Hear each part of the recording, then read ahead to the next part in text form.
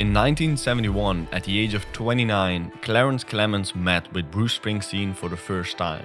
This meeting would eventually lead to the big man joining the band, but to understand why, we have to go back a little bit.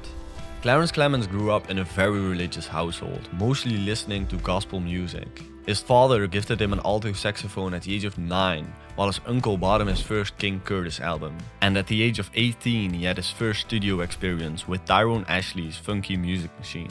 Clemons grew up as a black man in the Jim Crow South and experienced racism firsthand. But he never let it limit him. He often played with various musicians, no matter their race, and that's where he found his strength.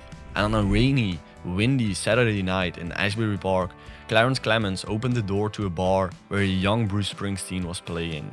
He was more than just a sidekick of Bruce Springsteen.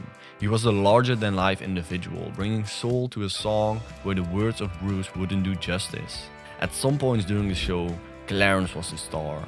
He bore influence from his hero King Curtis, but his approach to the saxophone was one of a kind.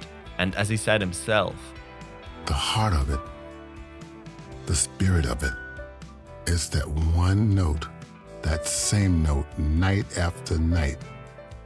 That's the promised land. That's where I belong.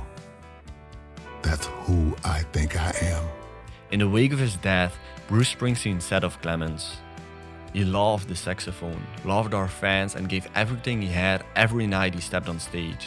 We are honored and thankful to have known him and had the opportunity to stand beside him for nearly 40 years. He was my great friend, my partner, and with Clarence at my side, my band and I were able to tell a story far deeper than those simply contained in our music. His life, his memory, and his love will live on in that story and in our band." Clarence and Bruce protected each other, especially in the beginnings of their relationship.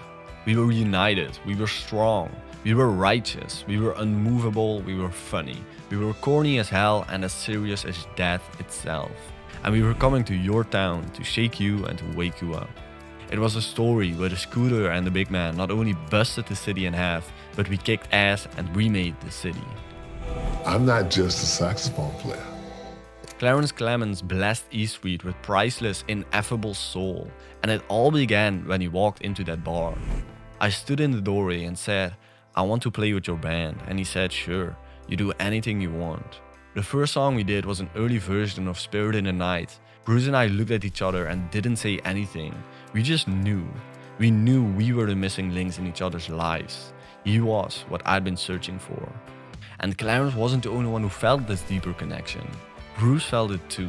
I'm no mystic, but the undertow, the mystery and power of Clarence and my friendship leads me to believe we must have stood together in other, older times, along other rivers and other cities, in other fields during our modest version of God's work that's still unfinished.